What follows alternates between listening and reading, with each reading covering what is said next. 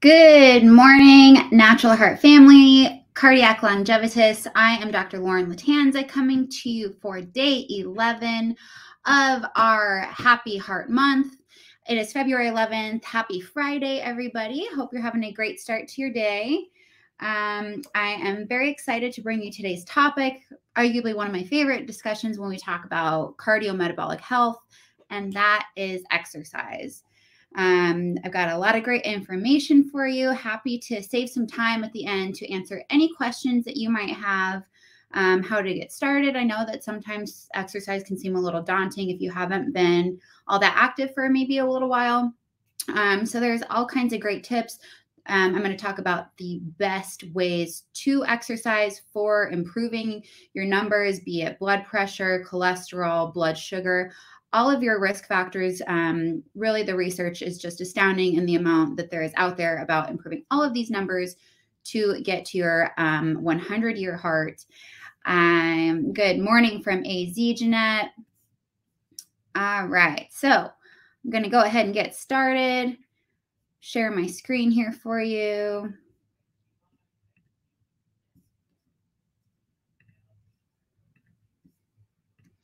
All right, again, we've got day 11. I'm going to be talking to you about why exercise is far better than drugs. The studies just keep pouring out about why this is the way to go. You exercise rather than taking pharmaceuticals. So I just really love this graphic. It just, I mean, in terms of talking about from through a paleo lens, how much more sedentary we've become, even in the last 50 to 70 years. I mean, really, it's just, you know, we used to be hunter-gatherers. We used to have to work for our food. So there's a guy with a spear, and then there's a guy with a, you know, garden tool to make sure that we can get some agriculture going. I think this might be like a jackhammer, maybe a moped. I'm not really sure what he's carrying there, but with standing, and now we spend a lot of time in modern day doing a lot of this. So lots of sitting in front of a computer, poor posture, which definitely join us tomorrow because we're going to be talking about chiropractic. So that's a whole nother discussion to be had. But the sedentary lifestyle is just really, I mean, a risk factor all on its own. There's been a lot of studies, increased risk of health outcomes, including weight gain, obesity, cardiovascular disease, type 2 diabetes, metabolic syndrome, and increased all-cause mortality just from sitting alone. Sitting is the new smoking. You've heard us say it before, and it stands to be true. There's this idea of non-exercise activity thermogenesis. So that's just not, you know, getting to the gym. I've done a post on this before if you follow me on Instagram, but non-exercise activity, meaning, so you're, instead of sitting, you're standing. Instead of taking the elevator, you take the stairs. Instead of, you know, just sitting on your couch, you're cleaning. So all of these things that are not programmed to be thought of necessarily as physical activity, as exercise, but they are still making you physically active. So the increase in calories burned just from sitting to standing alone can make such a change in just 1 week. So, you know, push the chair to the side, make sure that you're standing up regularly from your desk instead of, you know, if you're having to take a call every single day for an hour, rather than sitting, if it can be done from a phone, you know, take a walk around your neighborhood.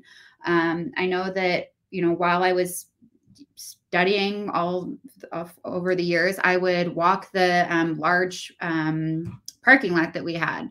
So find somewhere, take some laps, get standing, get moving. Sitting is the new smoking, so get active.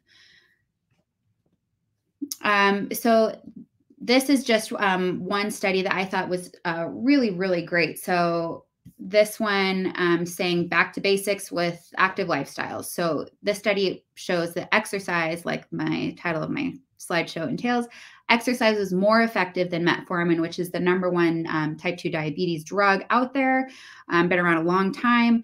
But exercise is more effective than metformin in reducing cardiovascular risk in older adults with type 2 diabetes. So I want to kind of expand on the idea of this study and how they did this. It was a really good study.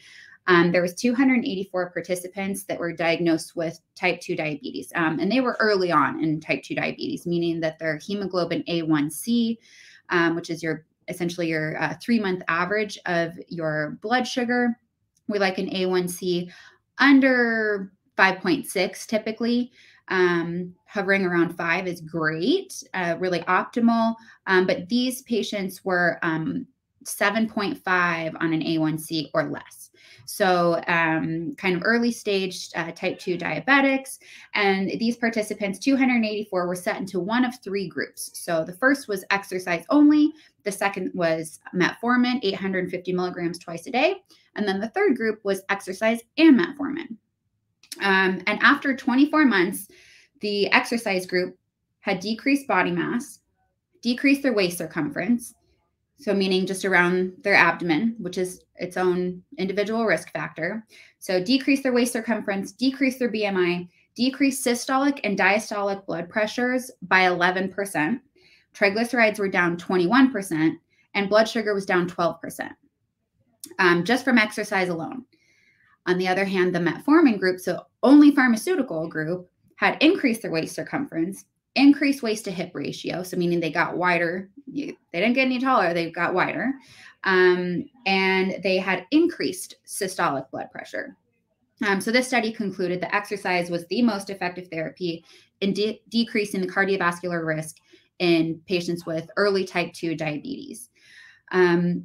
So first of all, find out what your A1C is. You don't have to be an early stage diabetic. You don't have to be diagnosed with anything to gain the benefits of exercise. And the exercise consisted of 3 training sessions a week. So they were doing, I think about an hour per session. So I'll get into the best ways of exercise. I'm happy to answer any questions about this study. I thought it was great. I could go on about this for 20 minutes alone. But anyway, really great study. So if you're interested at all, look back into this. It was done in 2018. Before I go any further, the word of the day is purpose. So I mentioned NEAT, which is non-exercise activity thermogenesis. I would encourage you to move with purpose. So don't just stand around. Find time, make time in your schedule. If you have to literally write it in there to make it happen, I know that I do. Move with purpose. So it doesn't have to be hours every day. It doesn't have to be 5:30 in the morning. But if you can have an intent on making some time to move every single day, get it done. All right. So what kind of exercise has been found to be best? Like I said, there have been lots of studies on exercise and cardiovascular disease and other metabolic diseases. So again, diabetes, you name it. There's been studies on how exercise can improve that and comparing that to drugs. Time and time again, exercise has been shown to be best. Really, so high intensity interval training. So this one was done to show the blood pressure lowering effects of exercise training.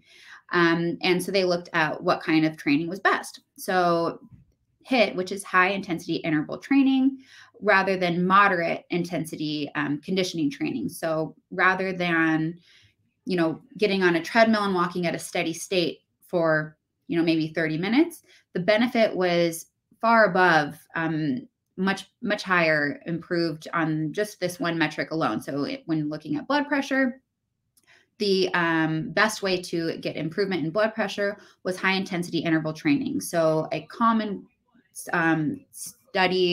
studied way of doing high intensity interval training was this 4x4 protocol.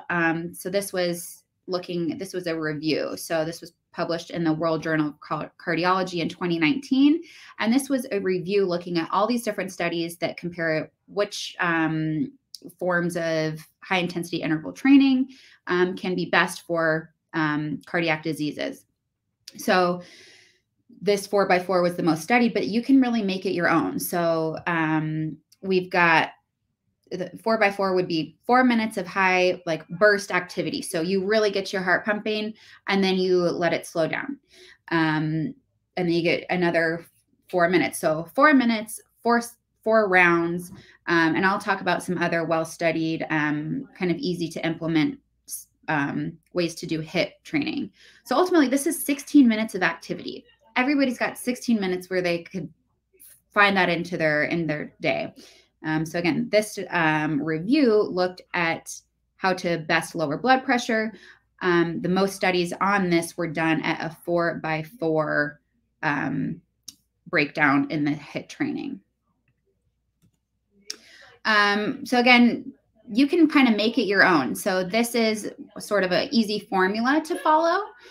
So choose 4 or more movements. I would like to suggest upper and lower body, especially if you're only doing this maybe 3 days a week, then you want to do maybe full body. So upper and lower body. If you are able to do this every day, maybe 5 days a week, then maybe split it up. Maybe you do all upper body on Monday, and then Tuesday you do all lower body, and then Wednesday you do kind of some core and conditioning, really focusing on cardiovascular, making your heart rate get up there.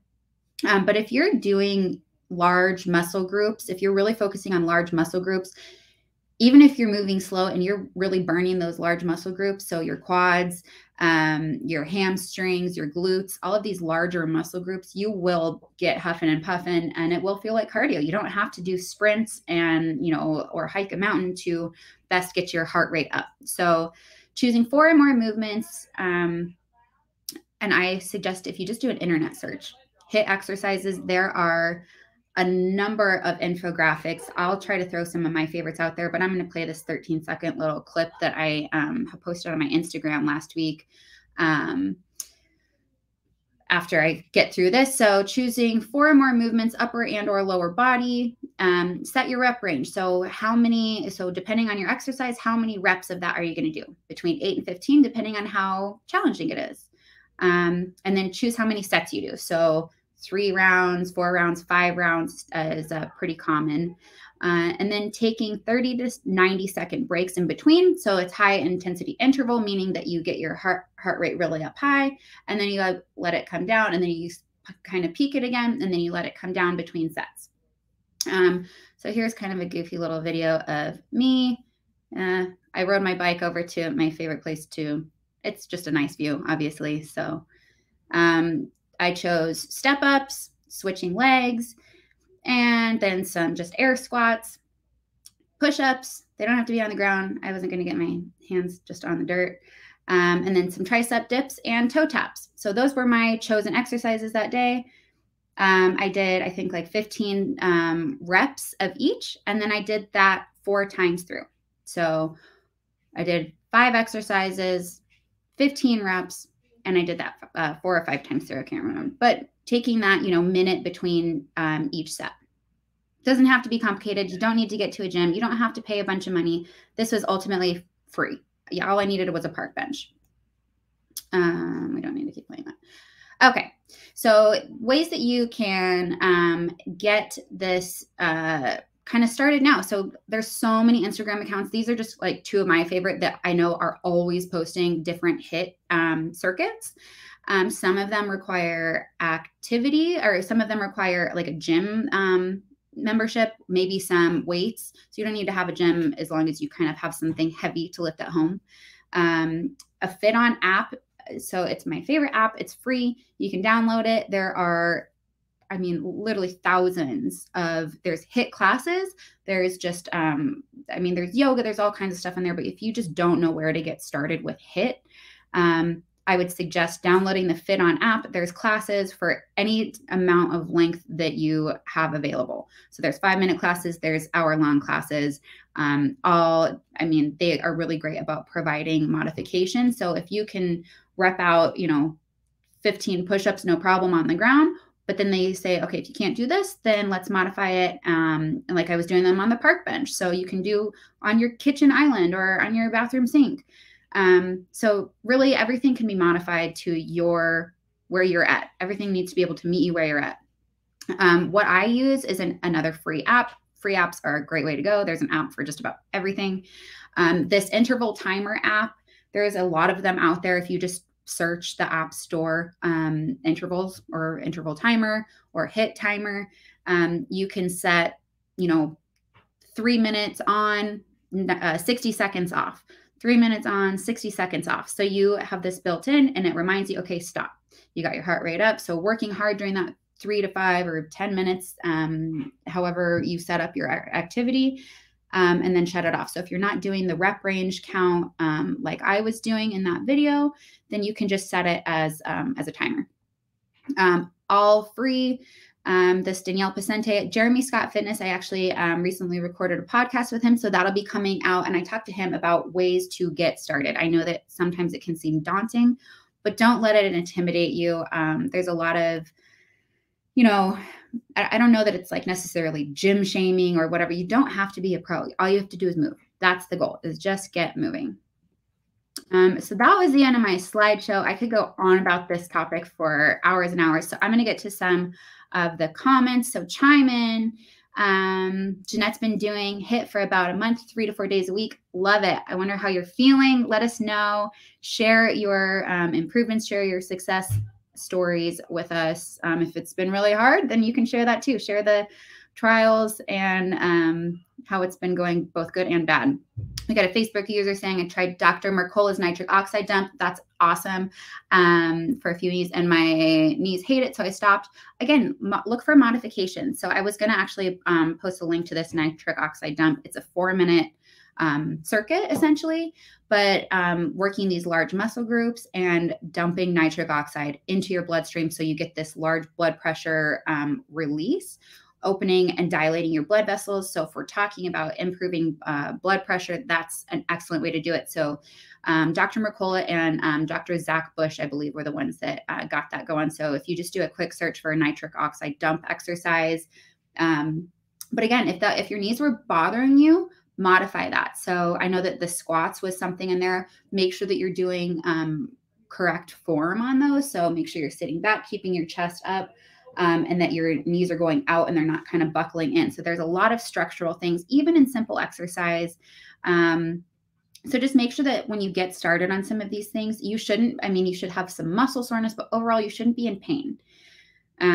But yeah, I love the nitric oxide dump. I do HIIT 3 times a week for 20 minutes, oil pulling at the same time. Love that. Multitasking. Again, I always suggest just doing things while you're already doing something else. So if you're doing the dishes, do some calf raises.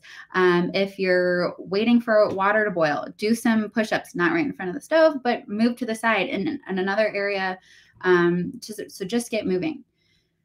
Let's see. I've been doing chair exercises for seniors. Chair exercises are so great. And you can see, even when I'm using the picnic bench, I'm using that as a monitor of how low to go on my squat, because it's pretty often that if you go lower than that, you get your knees buckling, you lose your structure, you lose the proper form.